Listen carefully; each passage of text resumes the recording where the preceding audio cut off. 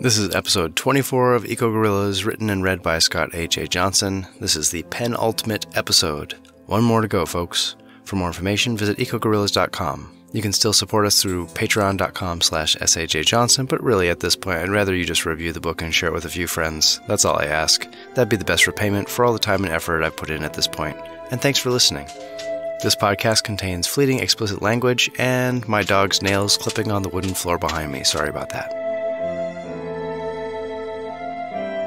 Chapter 60, Shutting Down Coal, Fall 2016. Headline: Coordinated attack cripples coal power plants across U.S. September 18, 2016. Washington, Wired News Agency. 10 power plants were targeted by a radical ecological terrorist group, resulting in explosions at 8 of the facilities over the last 7 days. According to investigators, explosives disguised as coal were fed into the plant's stored fuel areas. Before being burned, coal is milled into a fine powder, and it is at this point that the explosives went off, destroying the mills and crippling the plants that they feed. The EcoGuerrillas have claimed responsibility for this attack in a communication sent to media outlets. According to their communique, the group has targeted power stations across the U.S. Scherer, Georgia; Miller, Alaska; Lake and Parish, Texas; Labadie, Missouri; Gibson, Indiana; Gavin, Ohio; Mansfield, Pennsylvania; Monroe, Michigan; and Navajo, Arizona. The Miller and Gavin plants have not shut down or experienced explosions. The list also represents the highest emitting coal-fired power plants in the U.S., which is not by chance. The group, designated as a domestic terrorist organization by the FBI, confirmed the method of planting explosives in the coal supply and the coordinated targeting of what they called the, quote, most egregious emitters of greenhouse gases, particulate matter, and toxic chemicals into our air and soil, end quote. This group gained notoriety for its role in the destruction of the Glen Canyon Dam, as well as attacks on Yellowstone National Park and mining executives. This attack is their most destructive to date, but their communication promises more to come. Quote, we have seeded the coal supply of over half the nation's coal plants, focusing on the top 10 offenders this week, the top 100 next week, and a random selection of the remaining 447 plants the following week. Either you shut down your plants now to avoid endangering your employees and damaging your equipment, or let them run until your mills explode. Either way, we, and everybody else who likes to breathe air, wins, end quote. 4 of the 8 power plants that experienced explosions have restarted operations because they could continue to mill coal in unaffected units, as many power plants have more than one mill operating in parallel. The companies responsible for the stations have released statements ranging from defiant to antagonistic. The American Coal Council has released a statement claiming that the, quote, criminal targeting of coal-fired power plants is an assault on America, its people, and its government. Our industry will continue to provide power to our country as part of a comprehensive energy strategy. We will not be intimidated, end quote. Headline: Coal power stations continue to experience terrorist attacks.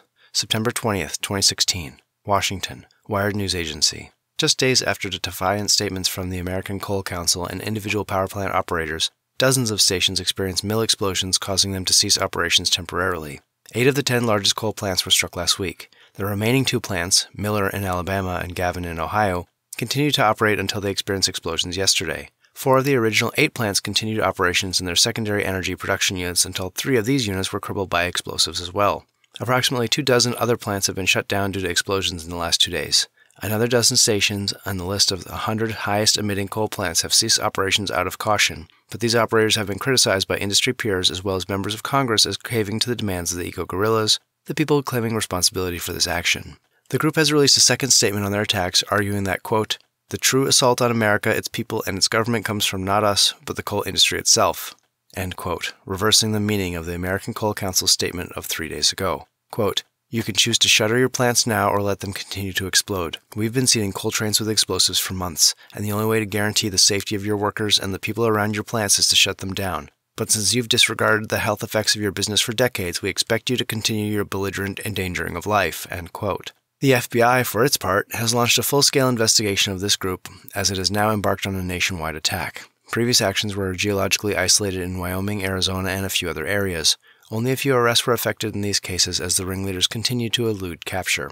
Similar attacks have been reported in other countries. Just days after the attacks began in the U.S., plants in China, India, Australia, Russia, South Africa, Germany, and Poland were either victims of similar explosions or received warnings that they had been targeted and should cease production. It is too soon to tell if these are coordinated campaigns, copycat attacks, or empty threats, whereby radical environmentalists use the situation to leverage action on coal use.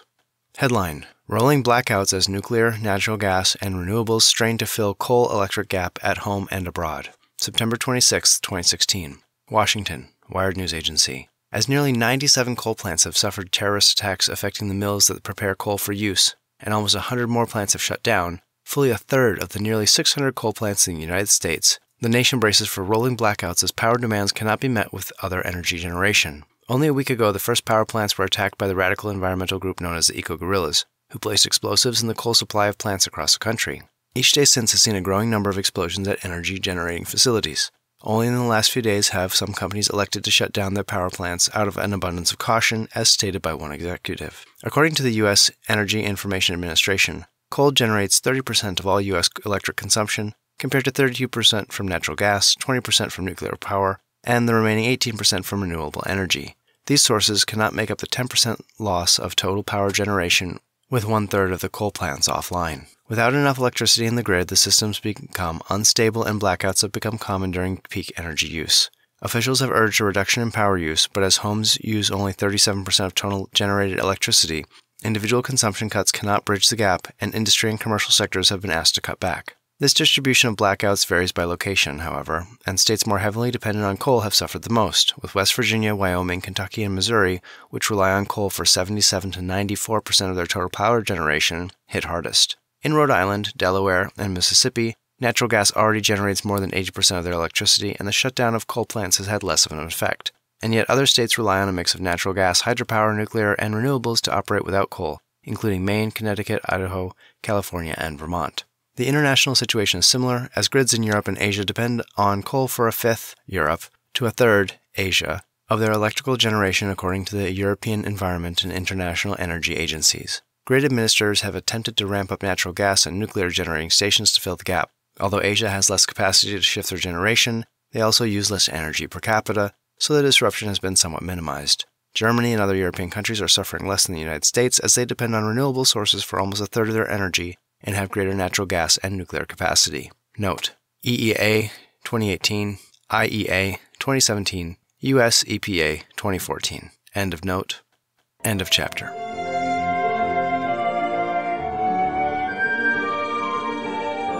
Chapter 61. Reducing Dependence on Vehicles, Fall 2016. Headline: SUV sales decline amid continued harassment and gas station attacks. September 17, 2016. Chicago, Wired News Agency. Citing social ostracism and attacks on the fuel infrastructure, industry analysts have identified a sharp drop in the sale of large and quote-unquote gas-guzzling vehicles. At the same time, dealer associations report record sales of not only hybrid and all-electric automobiles, but also electric scooters and commuting bikes.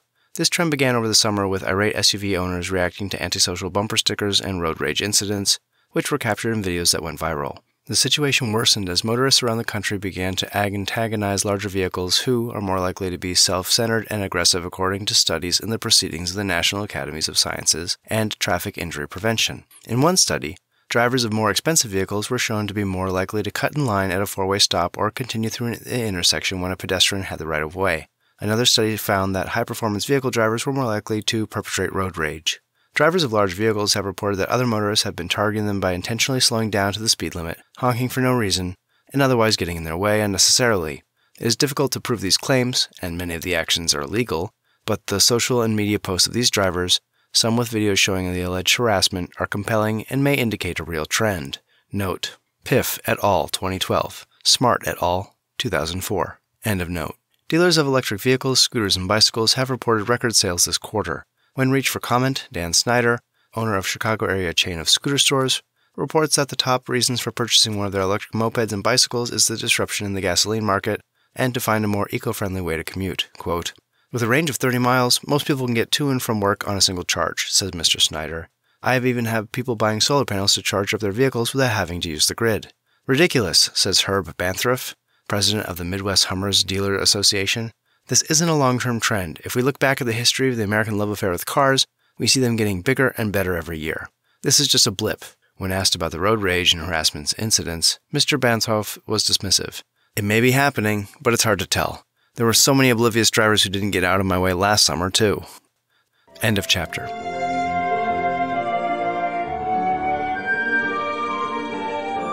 Chapter 62. Nation's Corn, Soybeans Threatened. Fall 2016. "Jack, this is Glenn. How are you? Glenn could hear the squeak of the chair hinges in Washington, D.C. through the phone. Glenn? Glenn Stein? Oh, gosh, it's been a while. I'm fine. So is Lewis. I'm retiring next year. Jack Larson still sounded like his native North Dakota, even after decades in the U.S. Department of Agriculture's main office for the National Institute of Food and Agriculture. Good, congratulations. Well, I've got something for you to work on before then. Glenn, hold on. I've been reading your articles. I know how worried you are, and yeah, things could get bad, but so far, we don't have any systemic risks. They're just not there. Are you sure? Glenn waited and then heard a sigh. Okay, what is it? I've got a locust that prefers glyphosate and... Yeah, but most Roundup Ready crops have. BT, I know. What I was saying is that they prefer glyphosate and they have a mutation that allows them to digest BT. It actually makes them feed heavier because they get diarrhea. Glenn waited again to let it sink in before continuing. Didn't you hear about the county in Iowa that had the freak crop failures due to insects? Yeah, of course, but that was an isolated incident.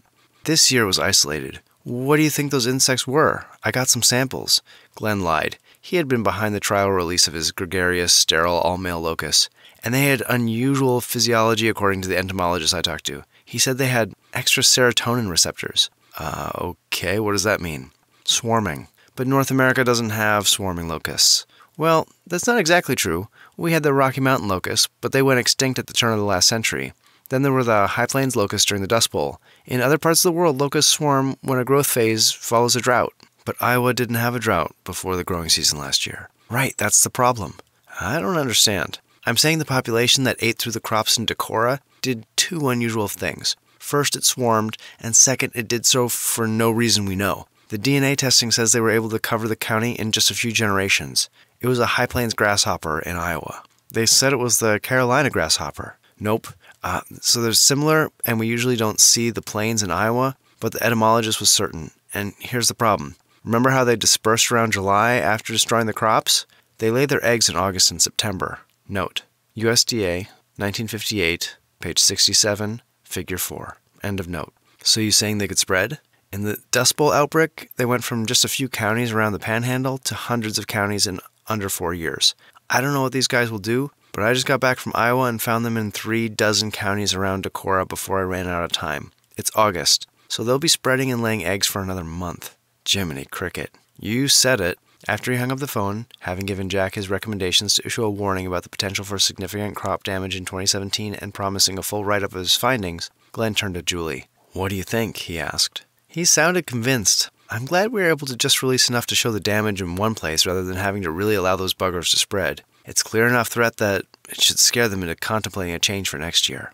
I hope this whole thing goes off, or I'm going to be in hot water for falsifying this information. I mean, I'm sending the USDA a report on a threat that doesn't really exist. Well, they prop up an agricultural system that is endangering our long-term survival, and yet they don't issue warnings about the real systemic problems or recommend ways to fix them. It's all reactive, and we're making them be proactive. Headline, USDA warns of super locust danger to nation's corn belt. September 21st, 2016. Washington, Wired News Agency. The U.S. Department of Agriculture has issued a warning for Iowa and surrounding states concerning a strain of grasshoppers that appears to be immune from genetically modified crop defenses. According to a report submitted to the USDA, swarms of High Plains grasshoppers, a species responsible for widespread crop losses during the Dust Bowl, were identified around Decorah, Iowa this summer. The warning describes these grasshoppers as unusual because they not only prefer the taste of Roundup Ready crops, which represent the vast majority of corn and other crops today, but they are not affected by the Bt toxin added to most of these plants. This genetically engineered toxin usually disrupts the digestive tracts of insects that ingest it, but in this case it causes diarrhea and increased feeding. Additionally, these grasshoppers appear to be more likely to form large swarms, something not seen in the lifetime of any North American farmer. The USDA has recommended that farmers diversify their plantings in the coming year to include non-Roundup Ready varieties as well as crops other than corn, soybeans, alfalfa, canola, and sorghum, top U.S. products that are both Roundup Ready and contain the Bt modification. This is an unusually broad and dire warning from the usually conservative agency according to many industry analysts. End of chapter.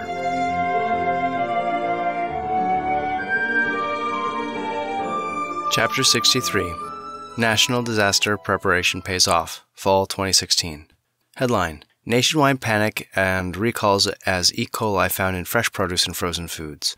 September 26, 2016. Washington, Wired News Agency. The Centers for Disease Control and Prevention has issued 3 recalls this week, which, taken together, constitute the largest outbreak of foodborne danger in U.S. history. The CDC's warning covered many frozen foods in all of Californian and Mexican produce. Last week, a whistleblower alerted authorities that Nestle and Conagra Foods had both been alerted to widespread E. coli in their frozen products. The whistleblower worked for an independent testing company under contract with both companies. According to the complaint, the industry giants continued to ship their frozen foods while waiting for confirmation of the results. Previous outbreaks of E. coli in frozen products were quickly traced back to a single food and packaging plant. This latest recall, however, is widespread and victims were sickened by eating a variety of products. The CDC states that, quote, "Due to the widespread nature of this contamination, we recommend destroying all frozen Nestle and Conagra foods until we can identify the source and extent of the E. coli bacteria. While it is understandable that these companies were shocked by the pervasiveness of the contamination, it is inexcusable that they shipped product while waiting for a second test to come back." End of quote. This is a catastrophic blow to the companies and consumers, as these two producers account for over 40% of the U.S. frozen food market. As the CDC warning came out last week, retailers have reported a dramatic drop in all frozen food sales, not just those affected companies. Quote, "The problem is that Nestle and Conagra have many brands under their umbrellas, so consumers seem to have decided just to avoid all frozen foods instead of risking purchasing a potentially contaminated product," said Theodore Demp, president of the National Grocers Association. Quote, "We should stress, though, that all of our retailers have taken affected products off the shelves and anything our shoppers find in their freezer cases are safe." End quote. Nevertheless, the industry organization reports sales declines of 80 to 90% in the frozen food sector nationally. Just as the initial panic of the frozen food contamination was subsiding, the CDC reported another E. coli outbreak today, this time in produce from California and Mexico. Another whistleblower raised the alarm about this contamination. Agency testing of produce about to be distributed across the country confirmed the presence of the bacteria.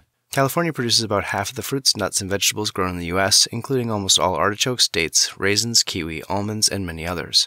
The recall of E. coli-contaminated leafy greens has become commonplace, but this time the CDC is putting a hold on all fresh produce from California and Mexico because it is unclear if the bacteria is being introduced in the field, processing plants, or transportation network. People have become ill after eating different types of produce grown on farms from Northern California through central Mexico, distributed by various companies and regional distributors. In short, the CDC is unsure of where the contamination originates and has put a hold on all produce sales until it can be identified and mitigated. Note: Parsons, 2014. End of note. Headline: Grocery stores mobbed for shelf-stable food amid CDC recalls of produce and frozen food. September 29, 2016. Washington, Wired News Agency. Just days after the largest recall in U.S. history, affecting both fresh produce and frozen foods, grocery stores across the country are reporting record sales of canned and shelf-stable goods. In scenes more typical of impending regional disasters such as hurricanes or blizzards, images across social media show empty shelves and full carts nationwide. Quote, "Grocery store staff and distributors are working together to refill shelves as quickly as possible," said Lynn Savage, the Senior Vice President for Communications and External Affairs at the National Grocers Association. The effort is hampered in part due to the blackouts and power shortages caused by the terrorist attacks on the nation's coal power plants. The grocery industry no longer relies on regional warehouses full of goods, as it is not cost-effective to leave products sitting out of customers' grasp, according to Ms. Savage. The current system uses a complex shipping network and electronic inventory databases to alert distributors to what is needed in each grocery store. While this just-in-time stocking system works well for the industry's bottom line, it is more easily disrupted by transportation hiccups, such as natural disasters or severe weather. End of chapter.